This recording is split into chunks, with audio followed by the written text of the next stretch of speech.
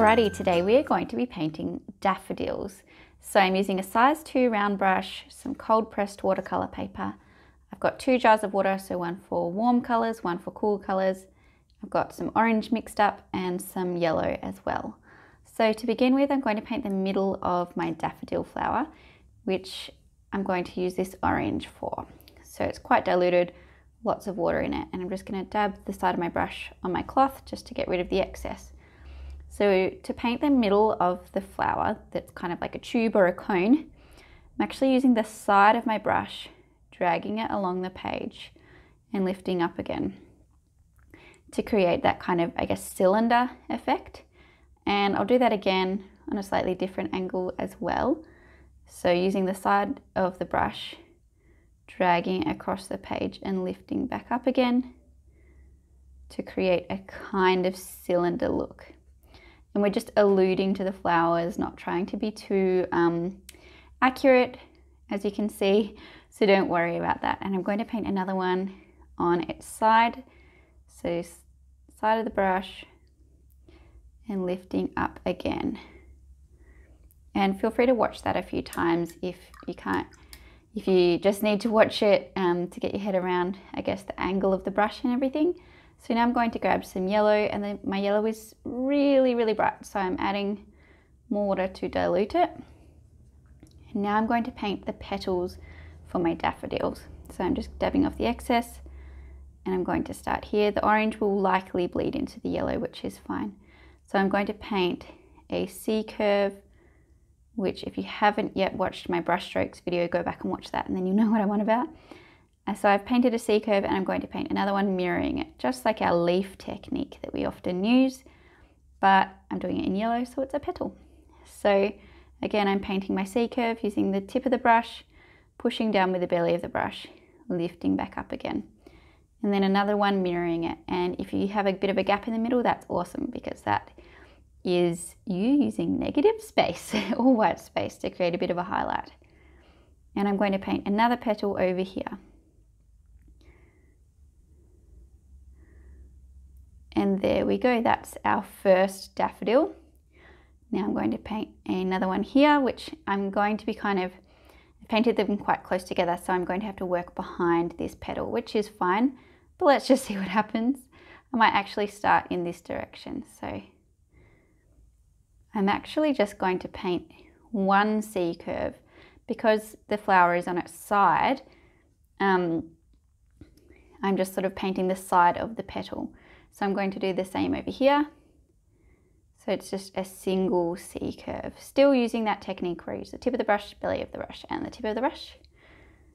And then I think to kind of combat this issue here, which was not planned, I'm going to paint this petal on its side as well. So what I'm going to do is really similar to these two, but much smaller.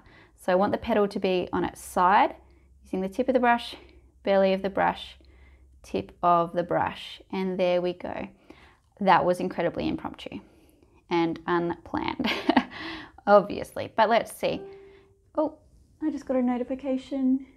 I don't know if you would have heard that. Rule number 1 for recording videos, make sure that your notifications are on silent. Anywho, let's tackle this flower here. So I'm just following the same techniques as before. Tip of the brush, belly of the brush, tip of the brush, and the same thing again here. I'm going to add a bit more water to my yellow, just to dilute it a bit further. Ooh, too much paint and water, so I could see that there was like a blob of water about to drip, so I had to just dab that on the cloth.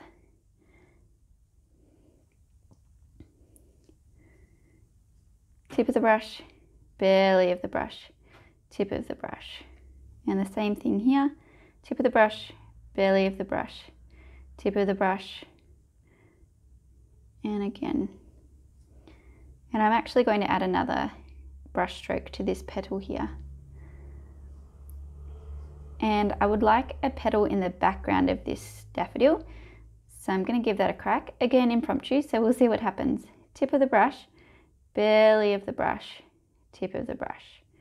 And I'm just going to add a little bit of like make that a bit wider just by doing some random little brush strokes. And I'm going to add in another petal here too. So C curve again, but not really using the belly of the brush that time. So this has kind of ended up on a weird angle, but have you ever seen a perfect flower out there in the wild? I don't think so. So if you ever make a mistake, or a happy accident, I should say, it really doesn't matter. And I think it really makes your painting even more lovely. Okay, so now I'm going to grab a really dark green that I did not prepare earlier. So I think this is what I'm after. Just test it out. It is. Okay, so I'm grabbing a really, really dark green. I'll just transfer some into my tray. Are you getting organized vibes from me today? All right, so adding a little bit more water to dilute it further, dabbing the side of the brush, and now I'm going to paint the stems and leaves. So I'm going to start here on our first flower, using just the tip of the brush to paint a stem in a really lovely dark green.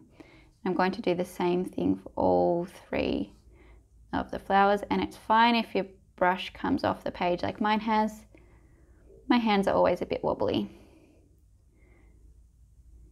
And again, I think it adds character to your painting. And I'm not just saying that because my hands are wobbly. All right, so now I'm going to add the leaves using just the tip of the brush, belly of the brush, and tip of the brush again, but on a much longer sort of scale. So tip of the brush, belly of the brush, tip of the brush. And I'm going to go in behind the flower a little bit.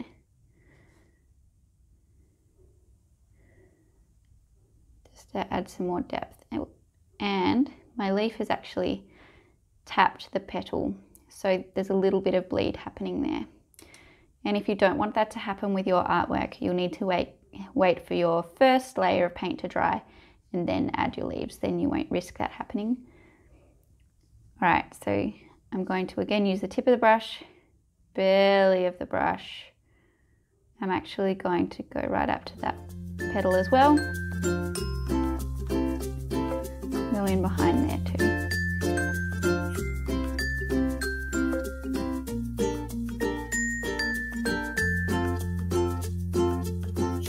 Just repeating this process over and over again.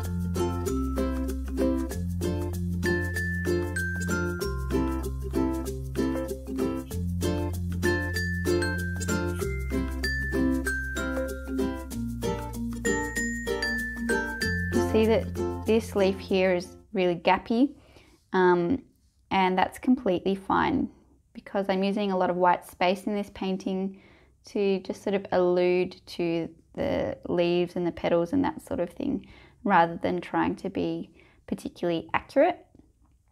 And now I'm going to rinse my brush and add in a little more detail on the flowers themselves. Now I would recommend waiting until your flowers are dry, but do as I say, not as I do. Grabbing a bit more concentrated orange on my brush, dabbing off any excess on the cloth, and adding in a little more detail and depth with our wet on dry technique, which again is another tutorial I've already got on my page, or my channel, sorry. So if you're wondering what wet on dry is, go back and watch that too, but it's a great way to add depth and detail to your painting. So I'm adding some orange on the middle of the flower, and then I'm grabbing some of my yellow, and I'm not diluting it this time, not so much. I'm just adding a few little brush strokes onto the petals to add a bit more depth and detail.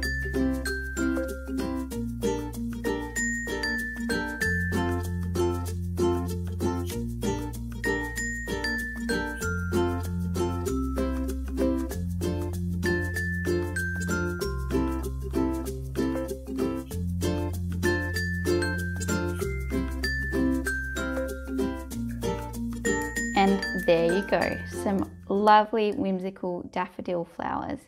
And if you love this video, it would be amazing if you could subscribe to my channel so you don't miss out on more tutorials every Tuesday. And if you could like and comment on the video, that would be awesome as well. It helps other people like you find my videos. So thank you.